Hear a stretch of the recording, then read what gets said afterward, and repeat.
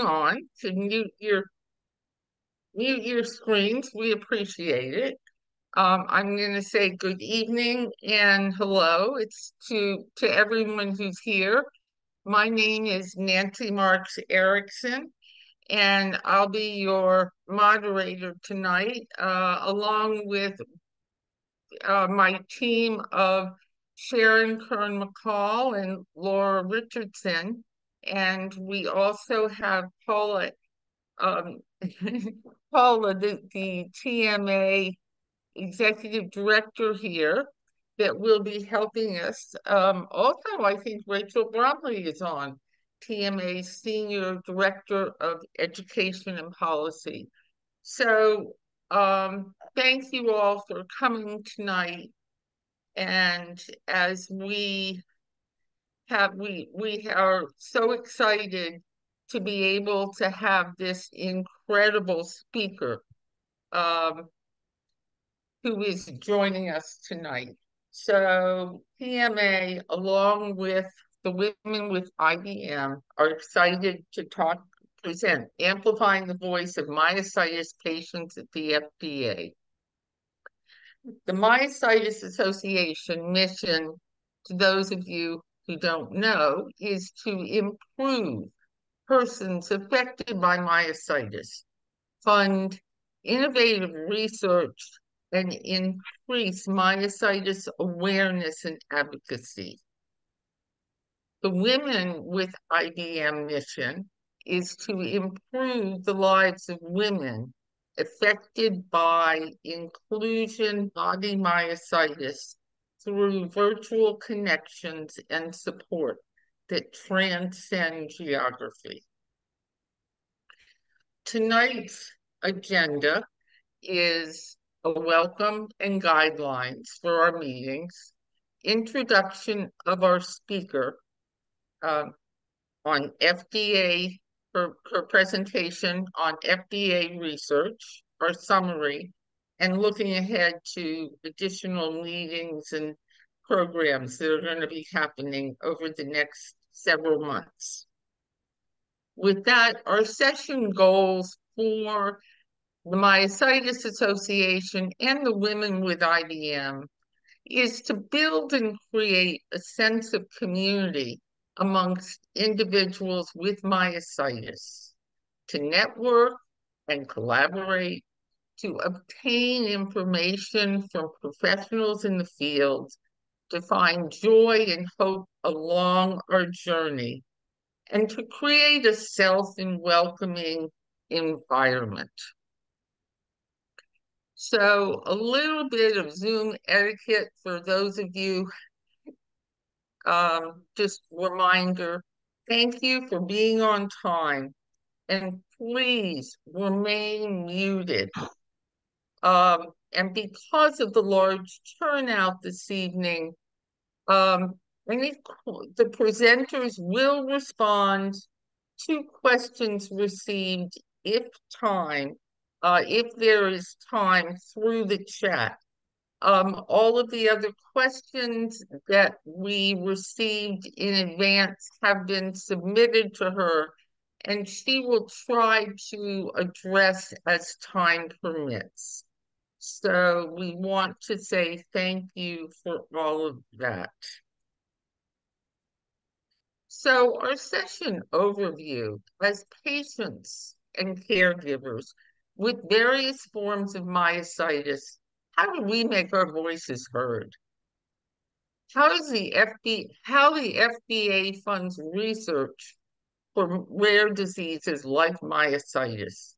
How can we be advocates at the FDA and Congress to advance research to find a cure for myositis? How patient advocacy can help advance myositis research within government agencies. Tonight is an incredibly special honor to have someone at this level speaking about myositis. We are excited to have Julie C. Tierney, JD.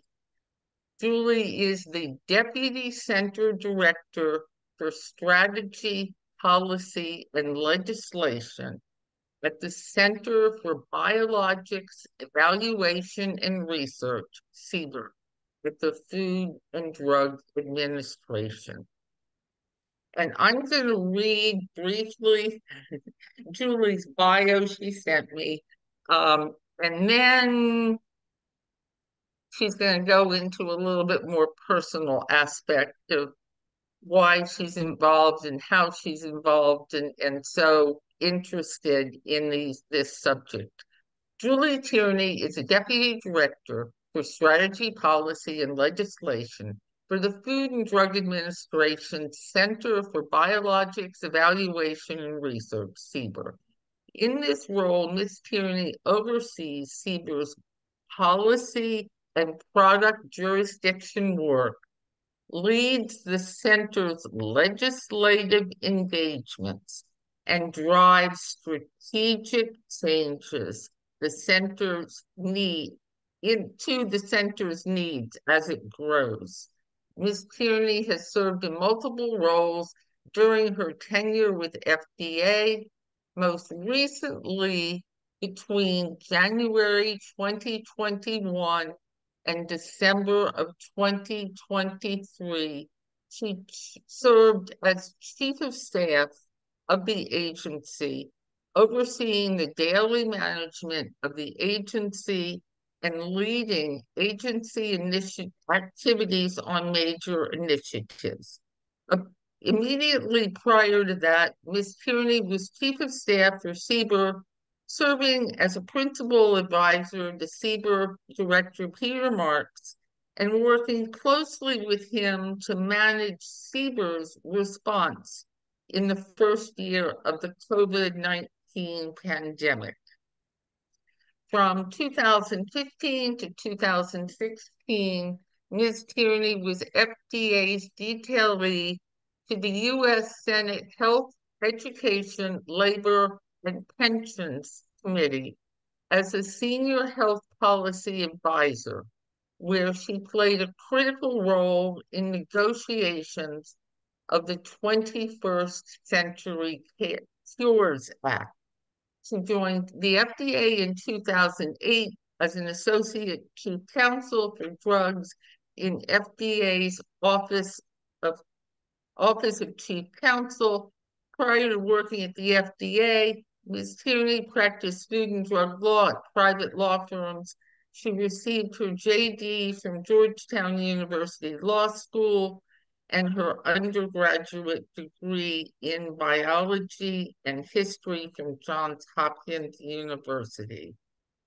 With that, I am going to turn it over to Ms. Tierney and Paula Eichenbrenner for her remarks. And we are honored again as part of Myositis Awareness Month to be able to have Julie talk about myositis research and the FDA. Thank you. Nancy, thank you so much for such a warm welcome. I'm really happy to be here. This is giving me like 2020 vibes when we all used to get online and have our virtual happy hours. Because that was our only human contact. But I've really appreciated how Zoom has allowed us to stay connected with folks across the country, even after most folks have resumed sort of normal operations.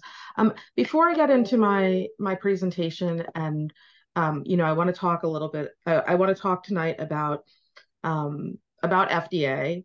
About CBER, the center that I work in, our patient engagement work, some of the rare disease funding that's available at FDA, although it's certainly not that much compared to other agencies, and how we are working to incorporate the patient voice into clinical development of therapies, particularly for rare diseases, and where I think patients can really play a critical role. And it's not just it's not just at the very beginning and it's not just at the very end.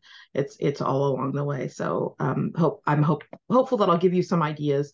One of the questions I saw that came in before, there were a lot of really good questions, but like, how can I be most effective? How can I be effective? And I'm hoping that I'm going to give you some resources tonight that can help you amplify your voice and move forward research, as I really like to see safe and effective therapies available for all folks with rare diseases. There are so many of them. I want to really make sure that we're operating in a science-based manner to get folks treatment that they need. I just wanted to start, before I dive in, just to talk a little bit about myself. Nancy read my bio. Thank you. It's a little embarrassing to hear out loud, but in addition to that, I would just say I am a dedicated public servant. I felt the call of government work. My mother also is a federal employee, and after I paid my law school loans off, I turned to my husband and said, FDA's chief counsel's office is hiring. I want to go work at FDA. And he said, what about all that extra money we're going to have from your student loans being paid off? And I said, well, I'm going to be serving the public, and he will tell everyone I work much more than I ever did in private practice since I've been at FDA. In addition to being a dedicated public servant, I am a middle-aged woman who, sometimes panics when I feel a cringe in my body. I am a caretaker. I am a daughter. I am a mother. I'm a wife. I've been a caretaker to my mother through cancer treatments. I am balancing children and home and work, demanding career.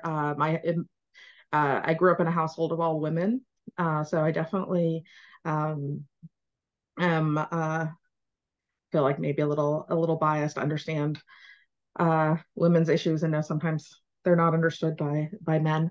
One of the things that my family has been dealing with over the past few years is that we were in a car accident a few years ago, and my husband's been recovering from a traumatic brain injury for about 2.5 years, which he can function, but certainly it's definitely affected his executive functioning and his ability to drive at night, and things like that. And so we as a family have had to sort of recalibrate how we do things, but the journey through the different specialists and occupational therapy and other things has been very eye-opening to me, because it's not a short journey. It's one that continues, and that I expect to continue. So, but with that in mind, I really felt it was important. I was delighted to join you all tonight, to take some time to talk to you, and talk to you a little bit about FDA. I think sometimes it's like a black curtain or something, and what we do, what we don't do, and how hopefully we can help you all. So, if you want to go to the next slide, Paula.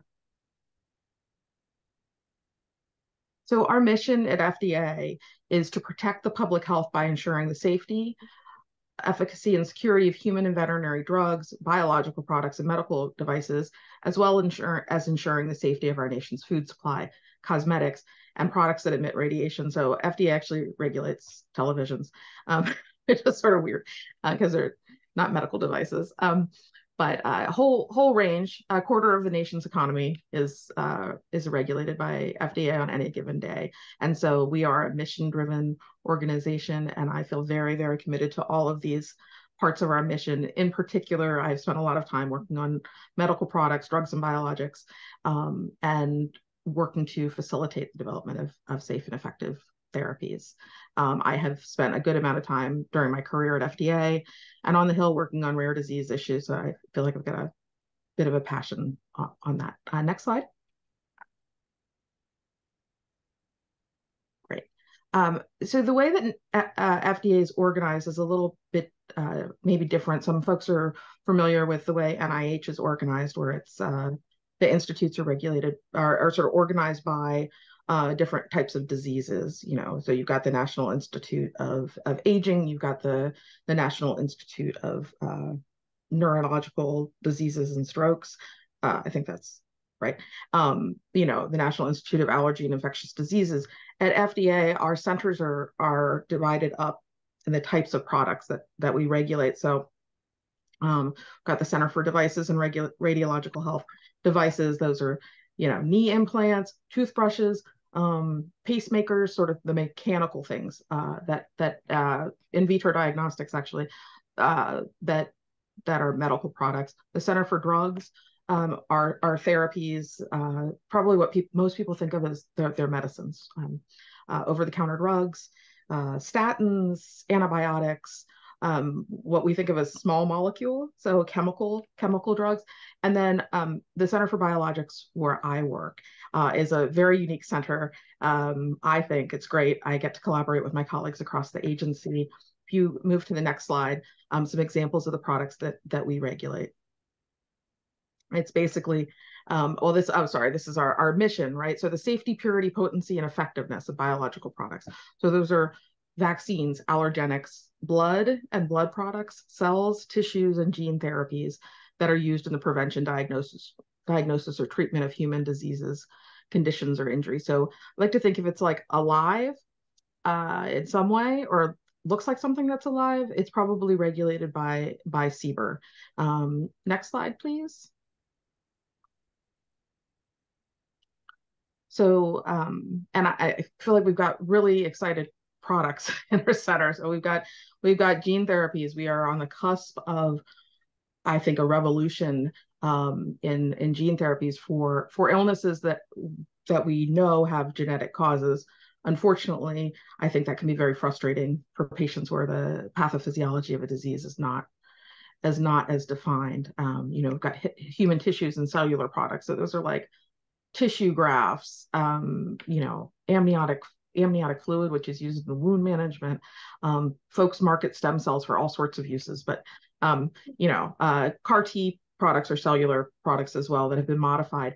The xenotransplantation products, that's where we modify animal products to look more like human. So you all may have seen recently there was a man who received a heart transplant that was a pig heart, actually, that had been genetically modified so that it had human characteristics and wouldn't be rejected. So that's a really exciting area, especially for folks that are on transplant wait lists. I won't go through the whole list, but just to say, of course, vaccines, I'm sure people are very familiar with our work. Maybe you didn't realize it was our work during the pandemic with the COVID-19 mRNA vaccines. Peter Marks was the brain trust behind Operation Warp Speed and getting those vaccines out in record time. And I was very honored to work closely with him during that time. So, we've got blood, plasma, blood products, immunoglobulins are regulated by our center. So a really diverse set of products, but really, I think, some exciting potential with them. All right, so at CBER, we've got patient engagement sort of throughout our center. I sit within the office of the center director. We have a designated patient engagement team, a designated rare disease team who and I'll get back to that in a second. We've got various offices, the Office of Biostatistics, they work on statistical methodology around patient preference studies. Our Office of Communications is a great portal. They've got the CBER patient engagement mailbox that's sort of a one-stop shop. Our Office of Therapeutic Products regulates gene therapies and cellular products.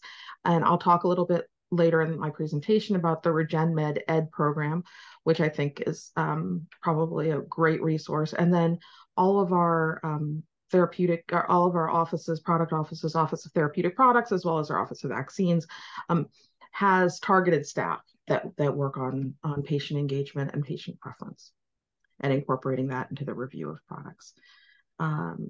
Next slide.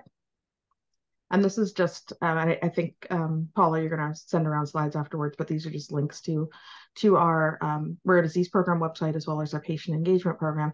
And I guess before I move forward, I want to say our rare disease program within the center is a small team that helps to sort of coordinate and make sure that we're socializing across the center different approaches to rare disease product review and development. I really think of our center as a rare disease center, to be completely honest. I think about 70% of our products that we approved in the past few years had orphan designation. There's a good number of them that don't have orphan designation that were still for rare diseases, just for various historical reasons, we're not designated. So, you know, when I think about our rare disease program, I really think about our whole center because uh, it really encompasses all our work. And I guess because it's 7 o'clock, I'm a little scattered after a long day. I did want to take a step back. And the reason I'm sort of diving into our patient engagement programs is because with rare exception, and I'll talk about that in a little bit later in my presentation, FDA doesn't fund research. And so our role, I think, in patient involvement in research and in research is that we oversee the clinical trials as part of the product development program. So anytime there's a trial of an unapproved product or an unapproved use of an approved product, that protocol is reviewed by FDA, and we provide advice to sponsors on, you know, first of all, whether or not their trial protects the safety of the participants, but also whether or not the design will ultimately support approval of their product. So we are meeting with sponsors very, very early in development, before they ever start their clinical trials. Then they submit their protocol to us. We're allowing that to proceed. We're monitoring their the adverse event reports they might submit, monitoring it for any safety events that would make us want to, you know, have them stop the trial. And you know, as it proceeds through the different phases, we're giving them feedback along the way. All right, now move to this larger trial. Now move to this trial within the disease state. And here, we'll help you to design a trial that we think will meet the approval standard. We, in addition to those individual meetings that we have, we also issue a good number of guidances to regulated industry. So that would be academic sponsors as well as industry, to say, you know, this is how you could meet this standard. This is what we would be looking for in this kind of trial. I don't believe we have one that's specific to myositis, but we have generally applicable trials, guidances that sponsors will look at. So that is how, and we have a number of guidances specifically focused on rare diseases, on remote monitoring, digital, you know, use of digital health technology, clinical trial diversity, you know, use of natural histories, any number of topics that I think would be useful to sponsors in this space. And that's, I think, how we engage with regulated industry or academics to move research forward. All along the way, also, we're keeping our ear out. I'm going to talk about our patient engagement, but we're also listening to sponsors and trying to figure out where the sticking spots are and whether there's something that's within our authority to help them get further along. For instance, you know, when we hear about manufacturing issues across a class of products, you know, we're going back and thinking, is there a policy we can put in place that would help to get past this? Is there, you know, could we set ARPA H on that to like solve this problem for us? Because they've got gazillions of dollars. So let's put them on something useful. That's sort of how we are involved in research. And then, so I'm going to continue to talk about patient engagement as well. Sorry for that detour. All right, next slide. So we've got, you know, as I said, CBER is a center within the FDA. We've got our sister medical product center, CDER and CDRH. In addition, there are specific offices and staffs. There's an Office of Patient Affairs within the Commissioner's Office, a stakeholder engagement staff. And, you know, we work regularly across those because I don't ever expect patients to actually know what center they're reaching out to keep track of that. Like, that's the job of someone like me. I want people to reach out to FDA and get a warm escort to the person that they need to speak to. And a lot of times patients want to talk to all of the centers. They're like, I'm sure many of you do not care whether it is a monoclonal antibody regulated by CDER or if it's an immune globulin regulated by CBER. You want to know how these trials can advance, and you want the agency to know what are most important to you all. So we regularly are meeting and doing cross-center collaboration and listening sessions, as well as guidance development. So let me move on to the next slide. Sorry, I just got distracted by the chat. So And this is just a summary of the various programs within the centers. And as you can see, it sort of operates in this big hub. And one organization that I didn't mention is our Oncology Center of Excellence, OCE. They are a cross-cutting organization across all of the medical product centers, and they've got some really great patient outreach and honestly some like best practices that I'm trying to figure out how we implement within our center, because they are very engaged with the community. It's a very I'm sure everyone knows someone who has had cancer, but it is very direct community as well. So I think it's not one where people are on diagnostic odysseys. All right, next slide. Great. So I mentioned this Regen Med Ed program that our Office of Therapeutic Products does in patient engagement and regenerative medicine. And I bring up regenerative medicine because I think it may be it may be relevant. There are I think on one side of the spectrum there are folks, bad actors, stem cell clinics that are saying that stem cells will cure everything and anything. And like as probably your mother told you, like if it sounds too good to be true, it probably is. But there's a lot of exciting work happening in regenerative medicine and cellular therapies. So I think it's great that our office has taken this on to really provide education about what they're doing, and how patients and caregivers can be involved with regenerative medicine therapy. So that's cellular products, some gene therapies, tissue-based products, sort of that area. So I just put some summary. Next slide too shows some examples of some recent engagements, although it's like hard to read, I'm sure. But as you can see, we've got a workshop for patient advocates. We have a webinar on natural history studies, workshops on clinical trials and the patient experience, which I think is so critical. I was at a meeting a few weeks ago where we were talking about placebo-controlled trials, and of course, like if I were a patient in a trial, I'd probably be disappointed if I got a placebo, just like as a personal matter. And in like theory, I understand why we need placebos, but if it were me, I'd be disappointed. But we were talking with patients and sponsors and both centers and scientists, and the patients were explaining, well, it's not just the placebo, it's that I'm getting muscle biopsies done, and I'm traveling hundreds of miles to participate in a trial. And I think it's important for companies to hear that patient burden. It's important for FDA to hear it as well, because we want to make sure that we're getting the answer, we're getting the science that we need, but at the same time, we need to think about what tools we can use to make it easier for patients to engage in clinical research, because that is I feel like it's really a moral imperative of ours to recognize the contribution that patients make by participating in clinical trials. So, all right, next.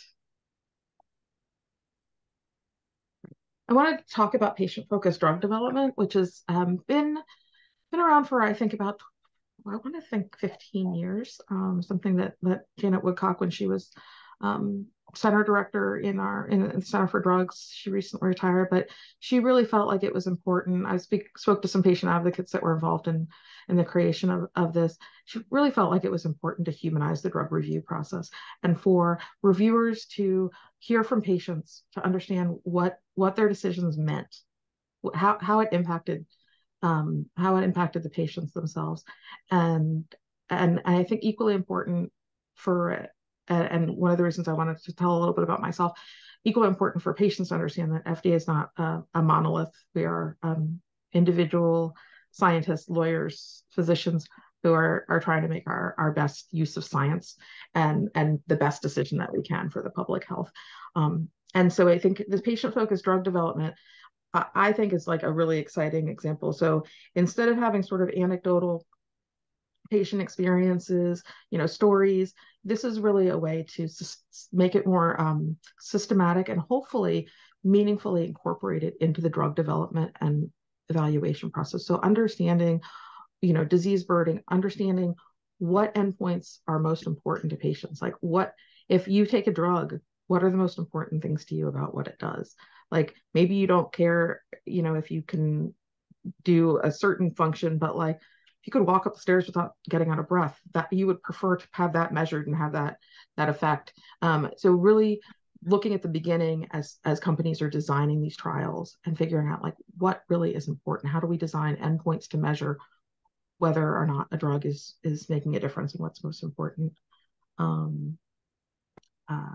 Right, sorry, and patient-focused drug development. I know, and next month there is a externally focused patient-focused drug development on am I going to say it right, dermatomyositis. And I know there was an FDA listening session in 2020 on IBM. And so, those are really important to understand, how the disease is affecting your day-to-day life. What are your most problematic symptoms? What are your perspectives on the current therapies that might be available? And what are your hopes and unmet medical needs? And also like what uncertainty will you accept? And those listening sessions really do make a difference. They provide review staff with important context for regulatory decisions. There are reports that come out of it. And the impact might not be immediately evident, but it really does informs our advice to sponsors. And it informs our benefit risk assessment when we're looking at clinical trials and when we're ultimately looking at approval. So next slide. And I guess this is just I should have had this up while I was talking about it, but at the beginning when I was saying, I don't think, I hope the patients are involved the whole way through, whether they're in clinical trials or sort of as the most important stakeholders. At the beginning, identifying and measuring the outcomes and burdens, but I think, and also like at the end, if something's approved, making sure that we're getting follow-up, making sure we're seeing how it operates in practice, but also, during the clinical study process, and we're going to integrate those patient-reported outcomes and patient preferences into benefit risk assessments. Next slide.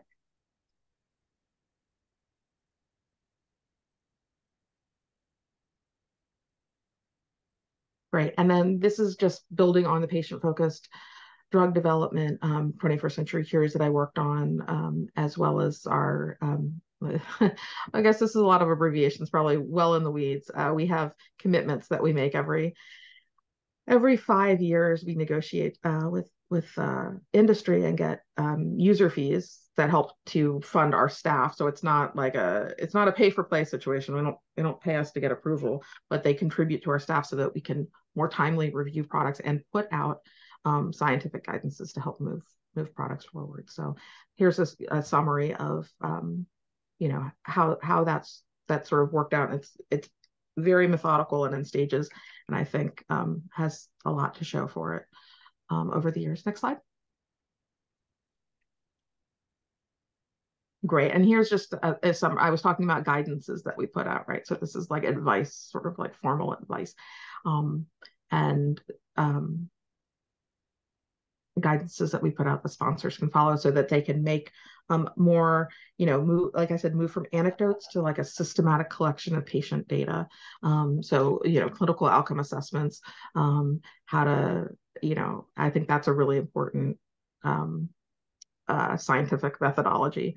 And then, methods to identify what's important to patients, like, so that we can do this in a way that is structured and can contribute to our benefit risk assessment. Next slide. Great. And so I said at the beginning, FDA does not fund clinical trial research, with a limited exception. FDA's Office of Orphan Product Development, which some of you may be familiar with, they work on orphan drug exclusivity, and they have this grants program. There's sort of this little engine that could in the commissioner's office, and I worked there at one point, so I have a certain fondness for them.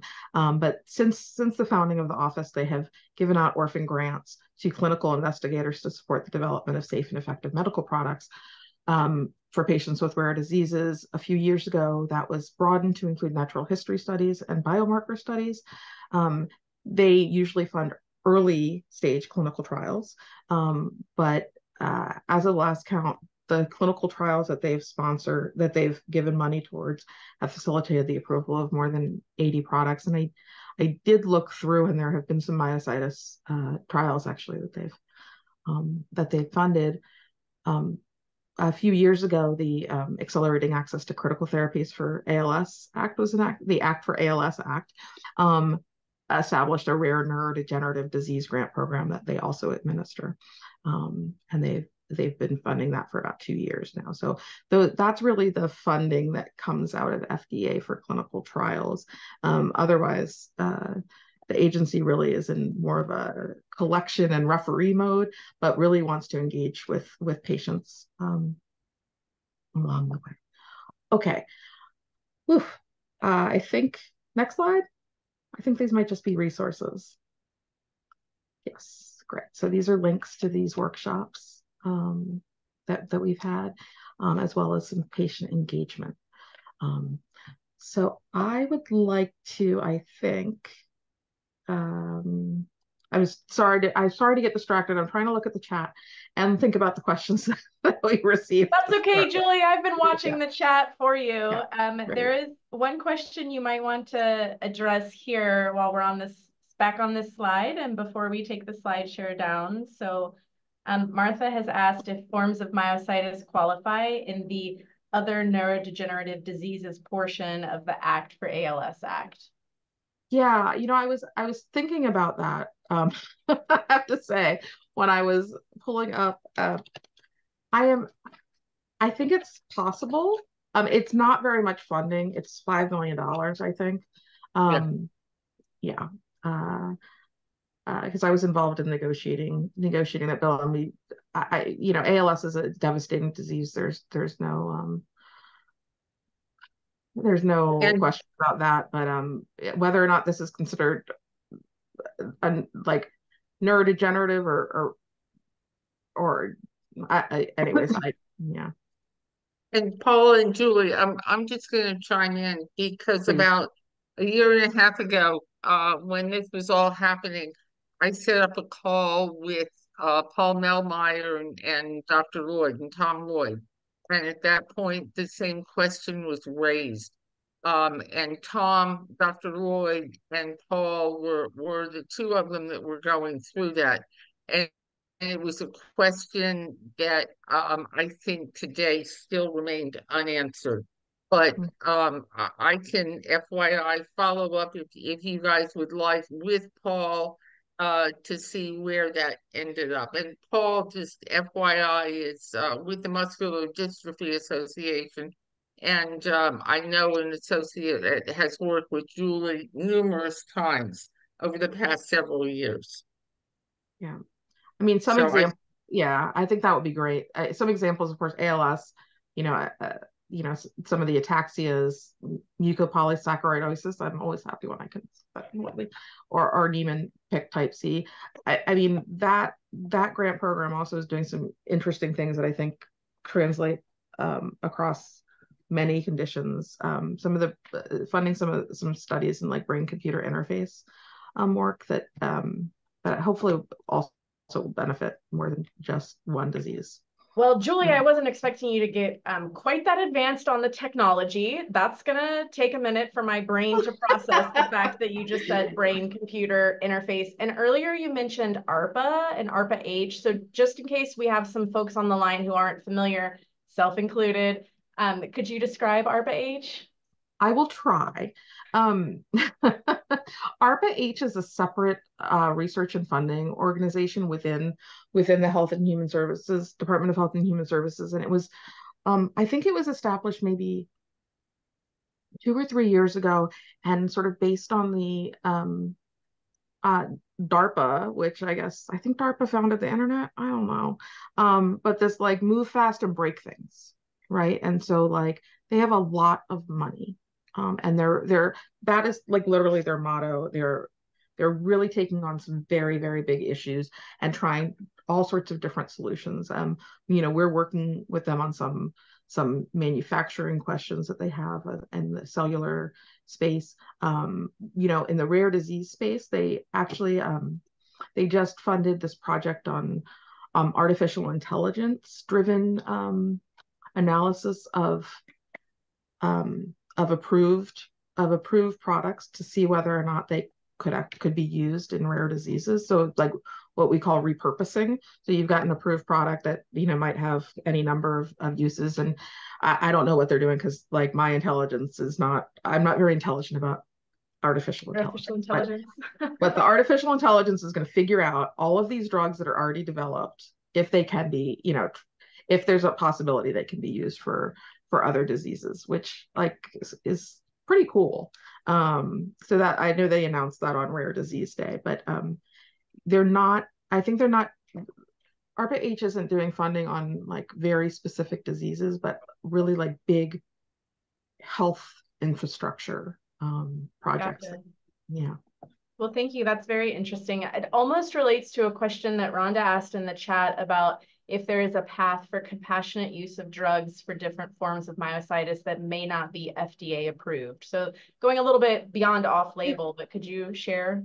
Yeah, I think I'd be happy to, and thank you, because I really should have included that in my slides, because that's a really important program that FDA has. So compassionate use is when you access an unapproved product outside of a clinical trial with the assistance of your physician or healthcare provider, and sometimes compassionate use is used for off-label uses too, although it's a little bit murky. But you can work with your healthcare provider, but there are resources on FDA's website, and I'm happy to follow up afterwards that sort of walk you through the process. And in fact, it's called an expanded access. Compassionate use, but we call it expanded access. There's actually an app that you can go through, that your physician can go through, that directs it to the right place. One of the things that we balance when FDA very, very rarely turns down expanded access requests. But I think some of the challenges that patients have is their physician not being familiar with it, their physician maybe not having access to it has to have an investigational review board review. And sometimes companies do not have the most robust expanded access programs, for any number of reasons. And they could decide that they don't have enough product that they produce that they can give it outside of a clinical trial, because ultimately the biggest benefit for the most patients is when you go through a clinical trial and you get approved, right? But so it's really incumbent on the company to decide that they want to do it. But there are resources for physicians who are interested in, and healthcare providers who are interested in getting expanded access for their patients. And as I said, I'll follow up. That's great. Thank you. We'll be happy to share those links too.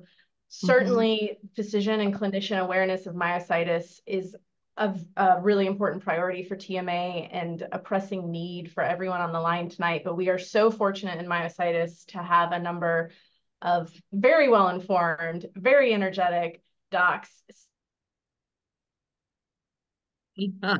Some of which are on the line tonight. There, I'm going to say thank you, Dr. Lisa Christopher Stein, for joining us from Johns Hopkins. Thrilled to have you. Yes. Julie, if you don't mind answering just one more question from the chat. Ricky was wondering if you could explain, why do biosimilars matter? And in the grand scheme of CBER's scope and the biologics versus biosimilars, please share with us. I think last month we celebrated approval of our 50th biosimilar.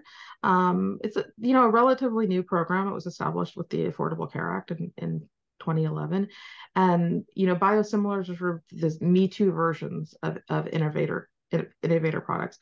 Biologics are hard to manufacture. They're complicated to manufacture. You want to make sure that you're testing their quality, and biosimilars are a way that presumably you have like a much more expedited path to approval. They basically show that they function the same way the innovator product does. So they're somewhat like the generic drugs, right? The non-branded drugs that you might get.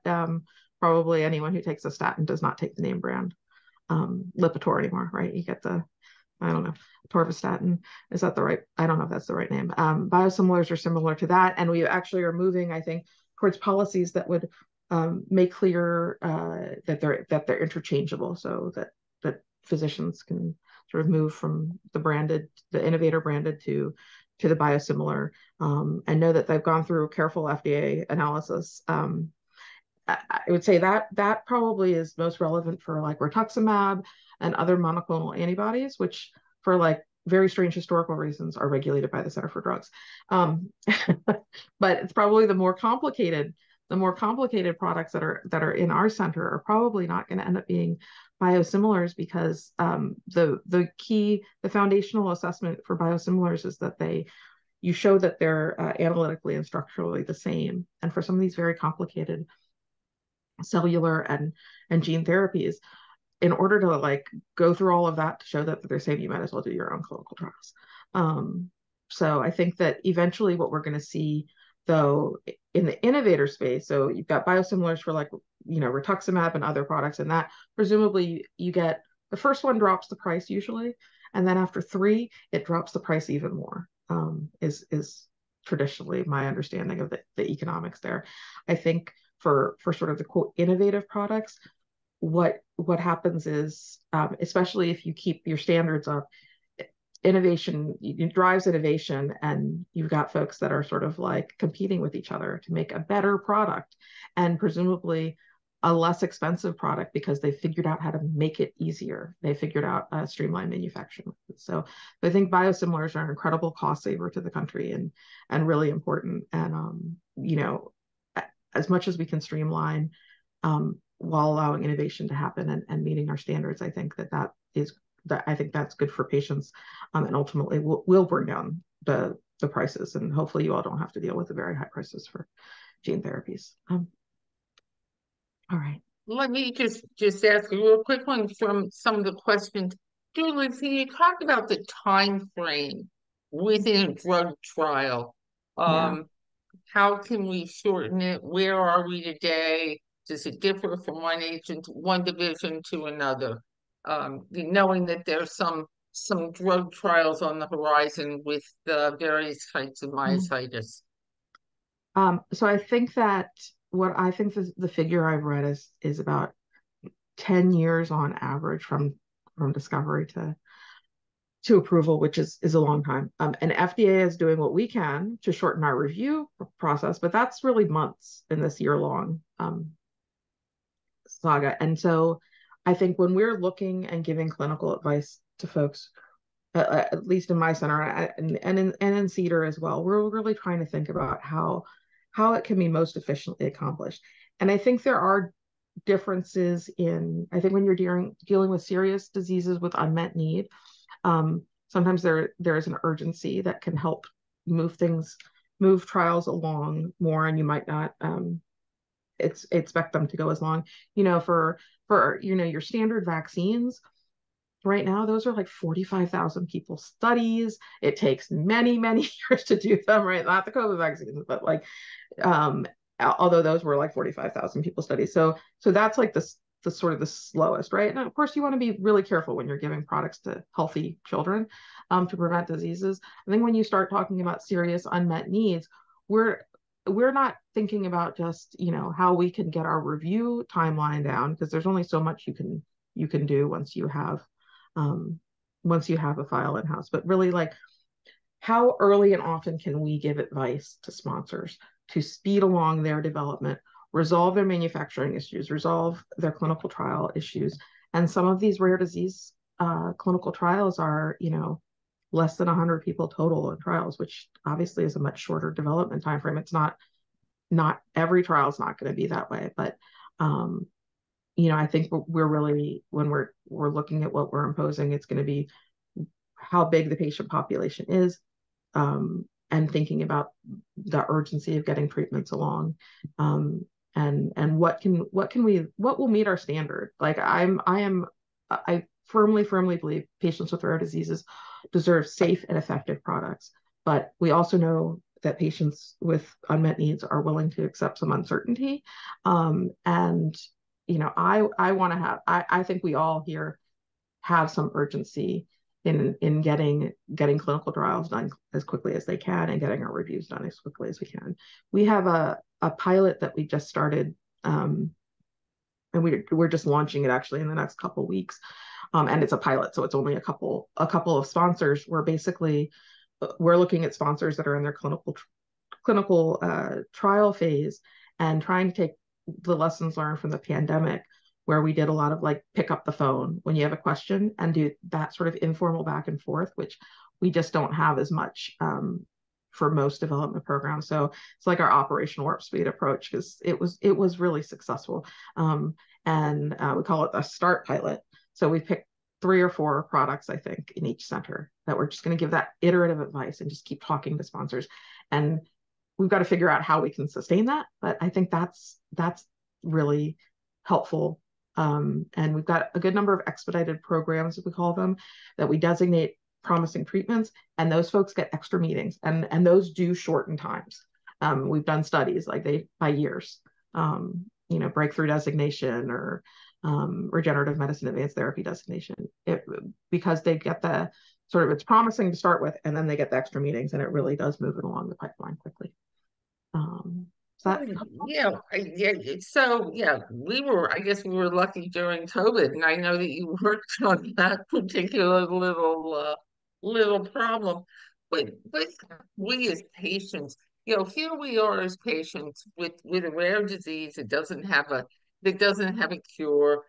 We go through the NIH, and I'm going. I know there are a lot of providers on here, and then you have this fund of money and say, okay, guys, the pharmaceutical company A, B, and C are coming to you, and you're determining what drugs and what trials we can fund. It almost seems like a parallel line. Can we How do we know what drug companies are taking to the FDA? How do we get a head start before stuff gets to you? I guess I've always been a firm believer and working with some government contracts in my former life. When you see an RFP or you see an RFQ, frequently a lot of those things are somewhat already a done deal, or people have a head start. So how do we know what's happening? Do we go to the pharmaceutical companies and say, hey, go to the FDA? They may have, right? Do you do an RFP out? Do we go to the drug companies? Where is some of the novice individuals? Well, I think there's power in numbers. So, I know like Muscular Dystrophy Association, right, is an umbrella Right. organization. And I saw when I was on the Hill, I felt like some of those coalitions are not necessarily under an umbrella organization, but when I when I received a letter from 20 patient groups that on an issue that sort of gave um gave it a louder voice. I mean, I met with plenty of individual patient groups as well, and patients, and that was really important, and shaped sort of gave me context for what I was doing. I think it is important to hold companies accountable. And when I say that, engaging with them early on, as they're designing their trials, and also like, not, if they're designing things that are really burdensome for patients, I think engaging with them and letting them know that, as well as, I've seen patients like throw what we call like crappy data. It's a technical term, but at FDA, and then say like, but you're disappointing all these patients. But like, no, you're disappointing all these patients because you're taking advantage of their hope. And so I think, you all are the ones who are going to have to participate in the trials, right? Or your loved ones are going to participate in the trials. You have the biggest stake in these products, and I think that it's engaging with the companies is really important. And for some of the rare diseases, I guess, I've seen a lot of now sort of this shift. It used to be patient groups were funded by industry, right? So there was sort of this like a little bit of skepticism, like, oh, are you just are you just going to a meeting on behalf of industry to tell us you'll accept uncertainty because the company's got crappy data and they want it approved. And now I feel like patients are raising money and funding research and funding basic research, not just like a particular molecule, but funding a clinical outcome assessment tool, or funding research onto a biomarker. I mean, it just depends on the means that people have, but I've seen very, very rare disease groups do this. And I think, Nancy, one of the questions that came in ahead of time was, what is the most effective and efficient advocacy that I've seen?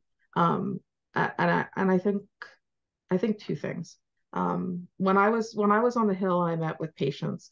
Some of their stories have stayed with me, and really influenced the way I make policy and I make decisions. I'm just hearing, and honestly, it's some of the women that I met with when I was on the Hill who told me about their experience with some implanted devices and their saga trying to get them removed, right? The pain that they suffered.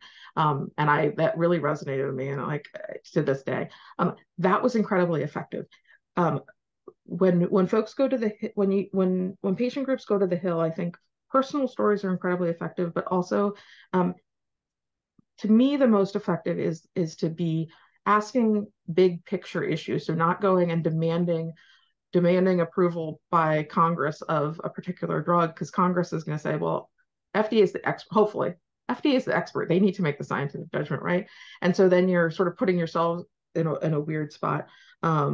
It's better to be like, well, I would like funding in this disease, or get behind an initiative that is broader than a particular disease, a particular drug, or a particular program, regulatory science, biomarkers, clinical outcome assessments, something that sort of raises all ships. And then in my time actually back in CBER, I have seen a good number of patient groups that have engaged with scientists, academics, and companies, and put together these meetings that are really, I feel like, educational for all of us. And FDA comes to it. So we talk about regulatory aspects of it. We talk about the science. We talk about, burden of disease, burden of clinical trials. Those to me, the past couple of months, I've been to a few of them, have been, there's a workshop on heparan sulfate, which is, a storage, a biomarker potentially used for some of the storage diseases. I went to a meeting on limb-girdle muscular dystrophy in Bethesda a month or two ago. Bringing all of those parties together, not necessarily for an outcome around a particular product, but really so everyone can understand the state of the science, the state of the regulation, and the state of where how that matters to patients. I think that's sort of the next stage for me of how patients can be engaged and move from products So, forward. yeah, I mean, these are all incredible, incredible things. And, as we're pulling them together, I have another question for someone who, Julie, at some point in your career, I hope you have the opportunity to meet, and who we're actually excited to have on tonight. Dr. Lisa Christopher Stein, who actually runs the Myositis Center at Johns Hopkins. And she's asked, she'd like to also understand when the FDA pursues breakthrough status for a drug for rare diseases like IBM. Great. That is a great question. A little in the weeds, but everyone, like FDA, I'm an FDA nerd, so I'm very excited about that. I was at the agency when Breakthrough was first established by Congress and helped to implement it. That is one of our expedited programs, as I said, and it's a designation that promising products get, and it entitles them to earlier and more frequent meetings, to higher level management engagement, to help hopefully advance their program. So there's sort of like the original fast track designation, which has a slightly lower bar.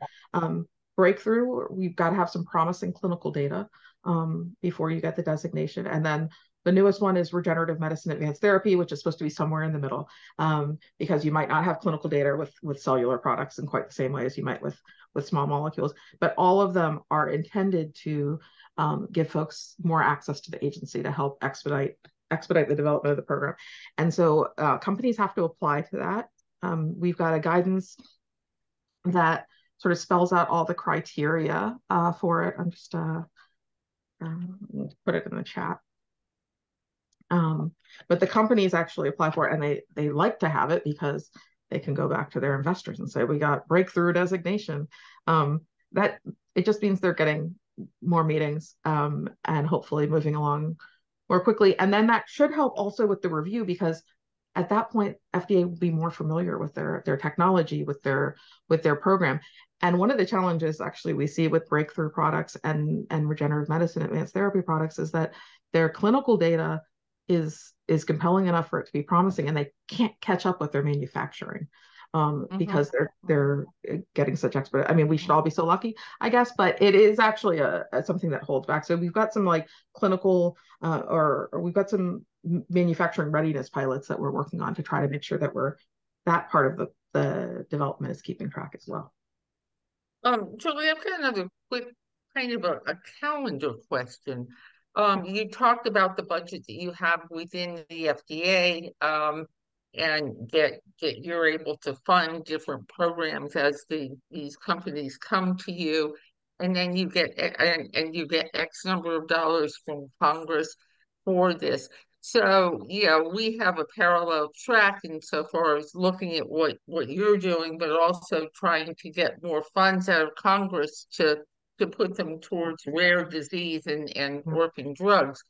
Would you say that your calendar in pursuing new endeavors, whether it's a drug trial, whether it's a genomic, whether it's something with AI, is similar in funding to the legislative calendar? I I was trying to think about this in terms of Am I? the orphan grants programs. Yes, those are Yes. usually on the fiscal year calendar. Okay. And we I think so orphan grants I think usually get their I want to think they get appropriated every 5 years at least. They're authorized to get a certain amount of money. They usually get half of that, but it's usually a chunk of money for a bit. Obviously we're in like this age of budget uncertainty constantly. It's very challenging at a large government agency, to be staring down a shutdown all the time. I can say that because I've managed those that we've narrowly avoided. It's a lot of work. It's also very challenging for your fiscal year to start halfway through, because then you've got money that suddenly you're like, oh my gosh, we've got to spend it, and the government does not have the means to move quickly on anything. So it really the wheels get bogged down. But I know for the orphan grants program and the rare neurodegenerative disease program, though, they've got it down pat, and they go on the fiscal year calendar that's similar to, and they put out an RFA.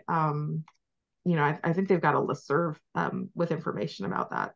And usually those trials are going toward that money is usually going towards early stage trials and like academic investigators. They've got such a small pot of money. They're not generally giving it to like companies, right? Like companies can raise venture, right? They can raise venture capital. There's some small startups that might get the money, but really it's going towards academic investigators, I think. Okay. I'm there. Paula, do you have any more in chat that have come in? No, Or Nancy, I think we could take the opportunity to take a picture with Julie if she would be I so would. kind. Yes, Paula, why don't you talk about this?